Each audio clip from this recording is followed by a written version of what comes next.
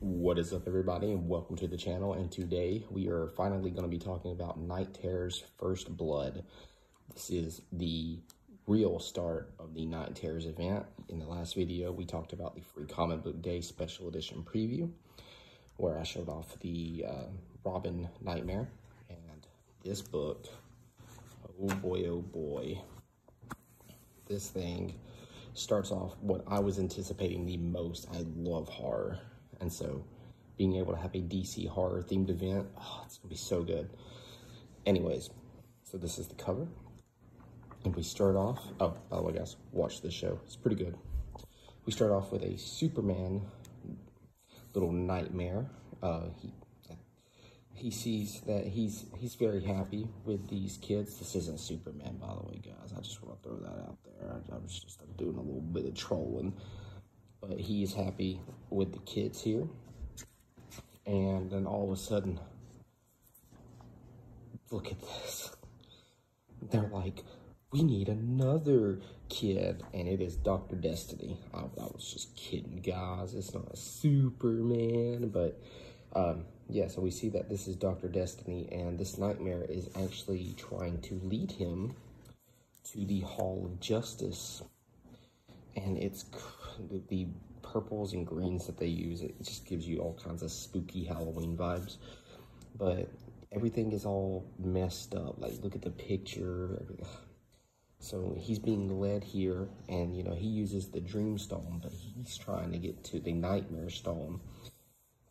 Obviously Insomnia, the new villain, who I feel like he's gonna be really cool. He wants the Nightmare Stone because once he gets his hands on the Nightmare Stone, some bad things happens. But John D, or Dr. Destiny, will not give him the information he needs. Night Terrors First Blood. So then we see Deadman here. And, you know, he's talking about how Batman gets a cave, he gets a graveyard. He doesn't get many visitors and all this stuff because he's going to play a pivotal role in this event. And we see him flying off because he senses some kind of impending doom. So he's trying to follow that sense, and he feels it on Superman, like he's being haunted. And so he obviously can't talk to Superman without possessing a body, but he sees Superman, you know, saving people, stuff like that. Then he sees Wonder Woman, and he gets the same sense that she's also being haunted, and they're on their way to meet at the Hall of Justice because something had actually happened there. The alarms are going off. And then we see Batman, and he also has the feeling that he's being haunted, and Deadman is trying to figure out a way to actually talk to him because he can't. He can possess them, well, but he's trying not to. Well, we see they're going deeper inside the Hall of Justice, all this stuff, and they find the body of Dr. Destiny. Batman knows who he is instantly, but then it's weird because he gets a call from Harley Quinn, and they're screaming because Dr. Destiny hasn't escaped Arkham Tower yet, and he's screaming there. So if Dr. Destiny's there, then who is that? So Deadman tries to actually possess the body, but he can't. So what does he do? He does what Batman doesn't want him to do and possesses Batman's body and tells them that something's happening. Somebody is doing something that's extremely dangerous and primordial, and they have to stop it. And then we get the Dark Knight Terrors Batman. So after that, Batman kicks him out, but he gets the idea, and Trinity figures out something's going on. So Batman is going to be on his way to the tower, and he wants Deadman to follow him. And somebody reports back to Amanda Waller. I'm tired of her, actually. Good God, like, she doesn't need to be in every single thing. And we see that Dr. Destiny is screaming about don't fall asleep, because he wants the Nightmare Stone, and it will be the end of everything if he gets it. So he can't fall asleep.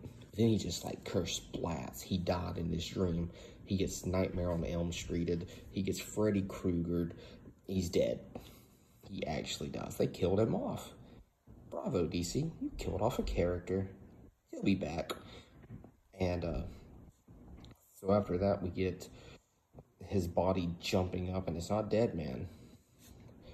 And he starts, like, insulting Batman, talking about, you are not the you don't control the shadows, you hide in them and stuff like that. And this cool image pretty much of him falling apart, and like, look at this artwork, it is insanely good. And Harley Quinn ends up falling to sleep, and we got Zatanna using magic trying to figure out what's going on.